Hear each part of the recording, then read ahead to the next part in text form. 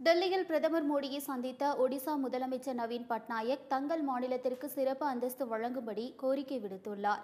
ஃபானி புயலால் உருக்குலைந்து கிடக்கும் ஒடிசாவில் மறுவாழ்விற்கான பணிகளை மாநில அரசு மேற்கொண்டு வரும் நிலையில் மத்திய அரசின் உதவியை நாடி அம்மாநில முதலமைச்சர் நவீன் பட்நாயக் பிரதமரை சந்தித்தார்.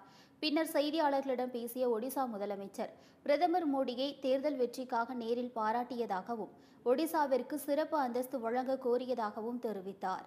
ஃபானி புயலால் சுமார் 9,336 கோடி ரூபாய்க்கு இழப்பு ஏற்பட்டிருப்பதாகவும் ஒடிசா மாநில அரசு சேத மதிப்பீடு செய்துள்ளது.